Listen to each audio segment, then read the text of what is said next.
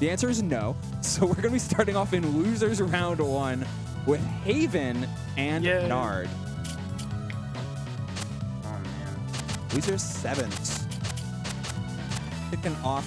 So Haven has been playing the entire bracket using Maypul.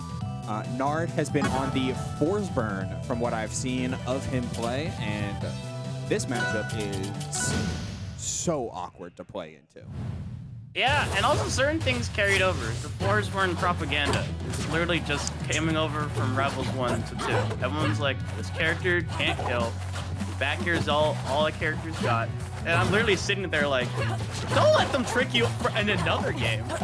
Like, you've had how many years to think about it, and you let him just get away with it scot-free with no consequences, but there'll be a switch up on the characters.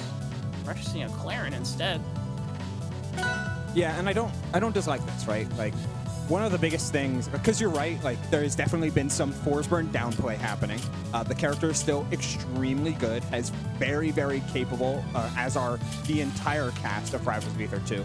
But Clairen does a lot better at poking at exactly Maypul, because the things that you want to beat Maypul with are juggling. You want to make sure that she feels bad about having really poor air acceleration and is forced to commit to those side special dashes more frequently, as well as more reliable ways to hit grounded opponents, since Maypul naturally sits really low to the ground. And Clairen checks both of those boxes easily and seamlessly with her normal gameplay, which is going to make her a lot more effective into this matchup in particular, as we see instantly run up, down tilt jab, getting all of that normal type of setup zoning and setup spacing right off of the bat. Missing the parry on the Lily earlier is going to create for a rather even sort of initial situation, but man, Clairen just plays so well into scrambles.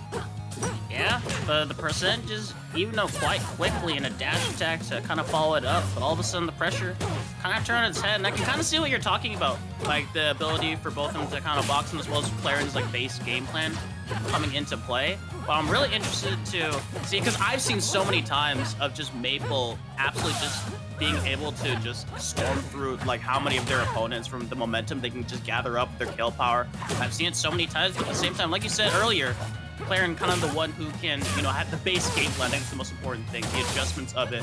Nothing more to change, but a little bit of a scramble situation, and all of a sudden, I keep talking about that one, but people almost losing the stock just like that.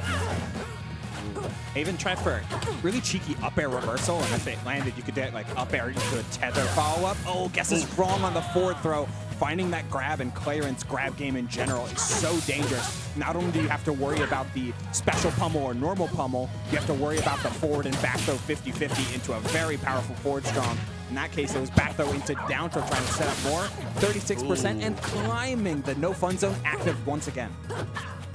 No fun zone, can't throw anything around there, and you know, Maypul would love to be able to throw the seeds on, but great follow up in the follow through. Can you make it back? Great. Used it just to make sure it's like the insurance policy with the Ledgehog, and all of a sudden, 53%, not too bad. And like you said earlier, already trying to go for that grab from how deadly Clairen is when she's able to get it. Yo, shout out to that hard SDI down on the side of Nard, right? Like, able to get out of Maypul's typical up air juggles really early and convert it into so much damage afterward. The downer is going to intercept. Finally, Haven with a chance. One up air. You're not SDIing out of these. Goes for the reset, but is not able to find the pickup on the top platform. Nard gets a chance to pop off, but no stock taken. Yeah, it felt like two different opportunities. Both those players kind of missing it. The reset attempt and then almost getting the reactions with the up strong. Drilled that one into my head. Not going to let up smash slip through my lips. I've seen how many times people have been talking about that one, but speaking of slip, great usage of the tipper with the jab, just kind of making sure to maintain that position and instantly follows through. Yeah, okay, a nice dash is going. Oh, special pummel. Gets a chance to just find one down there. Nothing too crazy, no tippers following up. And now we're at these, wow, what a call out. I was going to say that Haven is reached the percent where up throw doesn't have any true combos anymore, but you know, sometimes you can just make things up. Yeah, I almost got the spike with it. Great directional air dodge and as well, being able to kind of survive, utilizing the plants to Nard to get away. Not going to activate the no fun zone afterwards. So instead, 147 trying to get it, but all of a sudden, deployed once again. It's just like the plan that Maypul wants to utilize is just kind of being used again, being able to kind of just get a guaranteed afterwards, but cleans up the stock after. Let's see what can be done. Maypul, one of those characters, can definitely turn it around on a dive, but Clairen already with a strong attack. Trying to finish it up on there, and it's going to be it. Woo! Needed the wall jump before going for the uppercut. But I 100% agree with, like, Maypul was absolutely a character that can swing quite wildly as long as you're right once or twice. Once to get the opening and once to potentially like read an air dodge or something similar. The existence of a dash attack forward air or dash attack up air reset combo on a stage like Hodojo is truly, truly threatening. I wouldn't even be surprised if we go back to that stage, but Haven choosing for a stage with a little bit more width while still having those top platform threats on Merchant Port here for game number 2. What I will praise the Rivals devs besides almost everything is I love the stage designs. I feel like that they're super unique in a way that's not super intrusive to like the game. Like you've seen so many like other platform fighters kind of have these different stages and everyone's just like, we can't really play on that one because of like this gimmick of like where the floor opens up if you press a certain button of some sorts. But at the same time, Merchant Sport utilizing that kind of the big surface and as well as the good little platforms. I've seen so many like characters and players utilizing them to extend out things.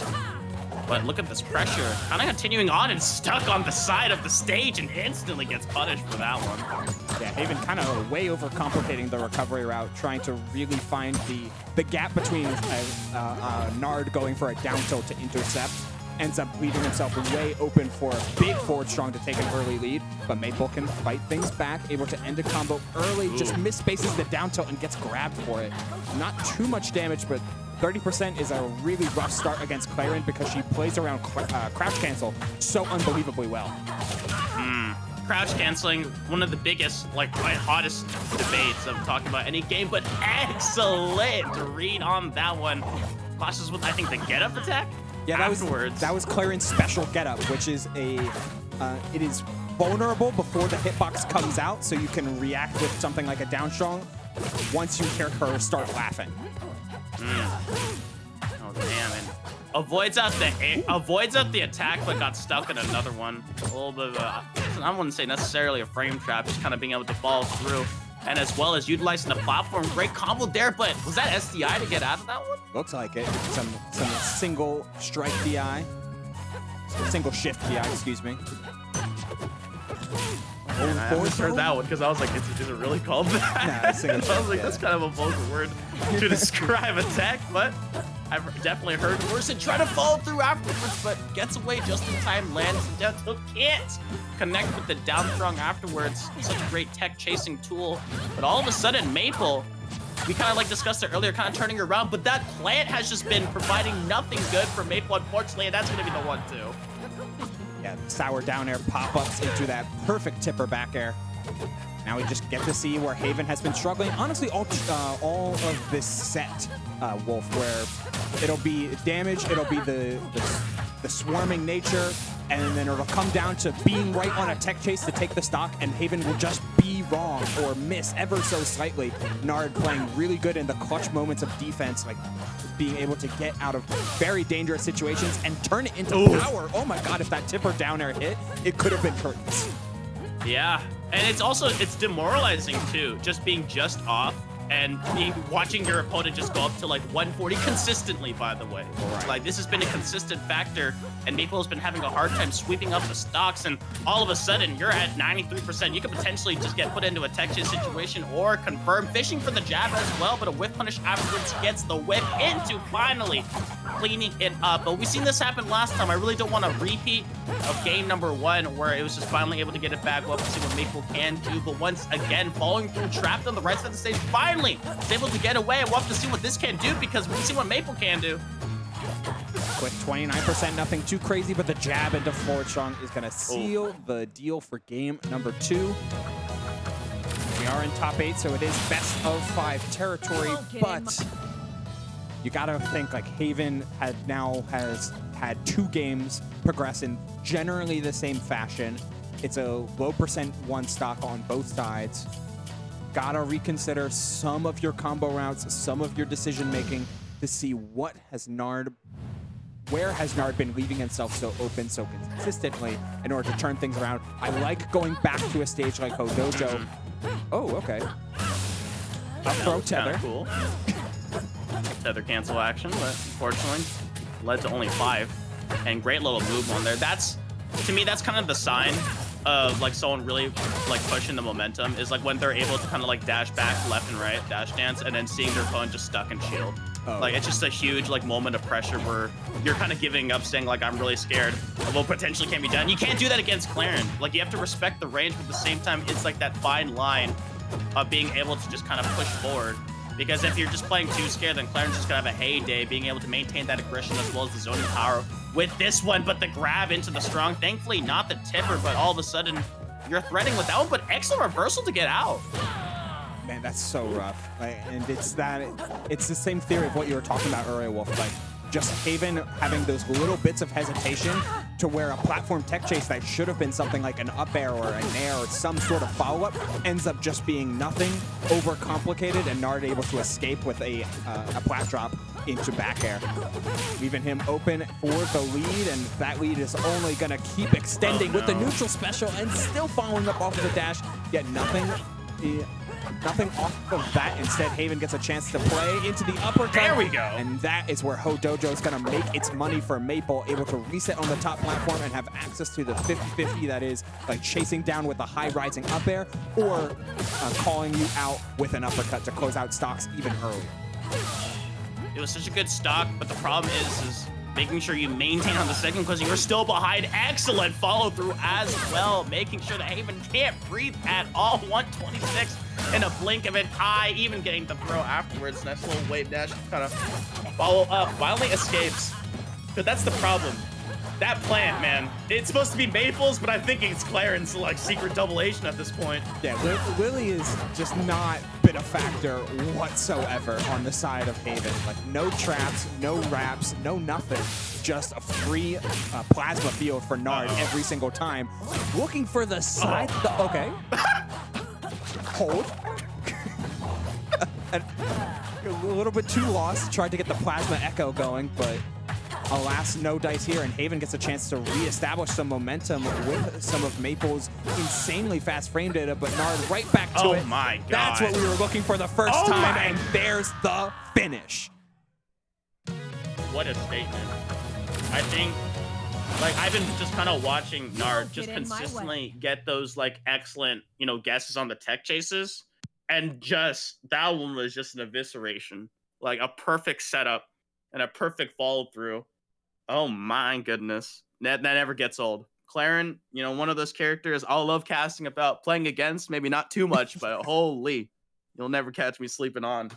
It's so... Jeez. Her combo game is just so visually stimulating. Like the sound design, the hit effect, it's like it all comes together to create such a really powerful type of impact for every single hit. But then you play against it and it's like, wow, I'm in hit stun for years. Holy moly, you can do whatever you want. My favorite bit was it was like the Smash one where it's like, oh my God, I love playing Clairen. It was just using the timer thing. Yeah. Just kind of doing the same combos. I kind of laughing at that one. But damn, I just think like one of the biggest defining factors, and I think you'll agree on it, is that Nard was just able to catch like Haven's like burst defensive options, like a parry just feeling pressured, and if Nard would just catch on to when Haven was like respecting it a little too much out of fear, which I understand, by the way. That was like some scary Clairen action that I was seeing, but just kind of like too invested into it, being stuck in shield, being forced to just kind of go for these wild defensive options that, you know, leave you way too open. And also that plant, man, that's gotta sting. Like, it's like your buddy, it's like one of the tools you want to use, and it's just Clairen's world with it. Yeah, it was going back to what both of us were talking about at the start of the set, right? You pivot over to Clairen because what Clairen is so effective at doing for almost the entire cast, like she has a very, very good matchup spread, in my opinion, is she's just so good at shutting down all of those like secondary mechanics or those extra like tricks and traps and utilities that all of the cast like try to flex out. And while Maypul, you're not shutting her down completely, you are shutting down Lily. You're shutting down being able to toss Mark. And you're stopping Maypul from reliably just dash dancing around you. Meanwhile, you are constantly putting out the threat of the no fun zone and all of your massive disjoints to say, hey, try dashing around this or try jumping around this as I do wave dash forward, down tilt, and jab. And really, really shut down the amount of movement that Maypul has at her disposal, which is half the character.